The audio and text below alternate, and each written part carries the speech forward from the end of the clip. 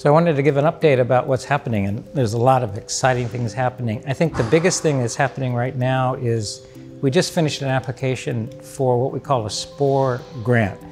So this is a grant from the National Cancer Institute. It's one of the biggest type of grants that one can get to do cancer research.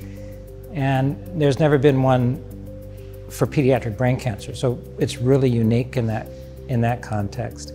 So we paired up with the Children's Hospital of Philadelphia and the Children's Brain Tumor Network, because they have a huge biorepository, and then PNOC, which is the best clinical trials group in the world, and came together and put together this, I think, amazing grant application. It was 1,200 pages. We just put it in last Friday. If we get funded, it'll give us about 12 or 13, $1.2 to $1.3 million per year. But as part of that, we actually asked for additional resources from various institutions and have gotten almost another $2 million per year, or $2 million to $3 million added on top of that grant. So if we get funded. So we hope we'll get funded. We'll see. There's a reasonably good chance. But what's been really important is that that started because of our working group strategy. So PNOC decided in October of last year to develop these working groups that were disease specific.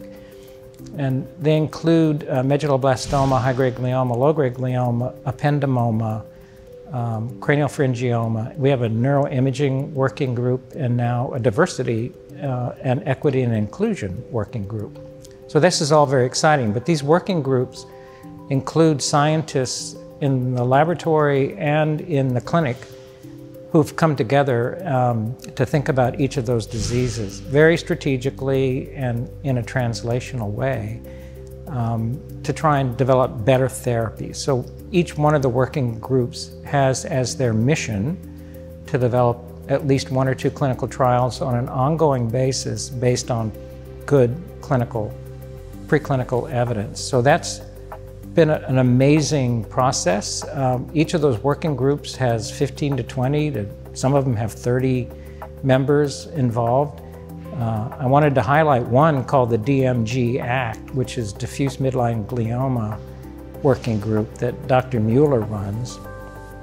And that's involved with scientists from 3 different continents, many different laboratories testing all kinds of new clinical drugs that we can put into a clinical trial. And now that clinical trial has been designed, and it's a unique, one of a kind clinical trial in pediatric brain cancer, because it involves 3 different pharmaceutical companies, 3 different drugs just to start with, in combination, which rarely ever happens in pediatric brain cancer. And like our philosophy, you know, all of those children are going to have tissue that's going to help inform whether the therapies work or not. So we're very, very excited about that working group and that particular platform study for diffuse midline glioma. And actually we chose what they're doing as part of our spore application as well, because we're very excited about that. But we're also very excited about new trials coming through for Craniopharyngioma, which is a very rare disease, and Ependymoma, which is a high unmet need disease as well in children.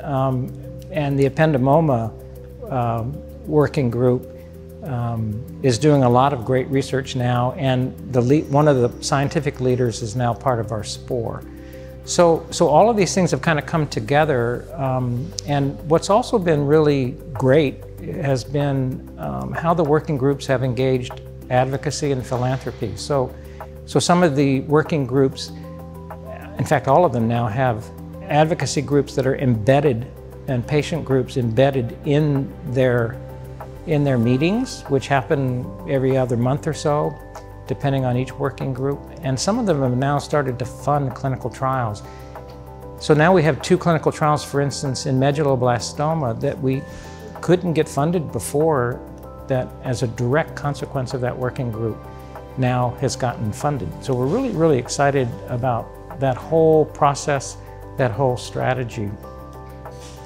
I guess a couple of other things is that we now have several new protocols that are opening, and I guess the theme of these protocols are immunotherapy-based protocols, and using different kinds of vaccine strategies and immunology strategies using immunotherapeutics that are coming online, and these will be opening soon. And I think the last thing that I wanted to say is that our global expansion is going very well.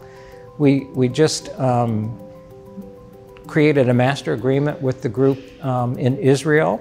We're really excited about that. There's a group of hospitals there that we went to last year to visit. Really, really smart scientists and clinicians, and now they're part of PNOC.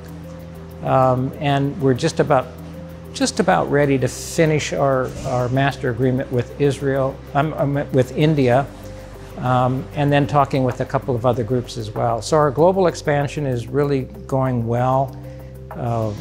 We've made agreements now with the Netherlands, with Switzerland, with India, with Israel, and are talking with different groups such as Egypt and perhaps even in Russia. So that part is going well, and I think if we really engage those countries and those scientists with us, we'll be able to do our trials way more efficiently, a lot faster, and give access to those children who oftentimes don't have access to what we're doing.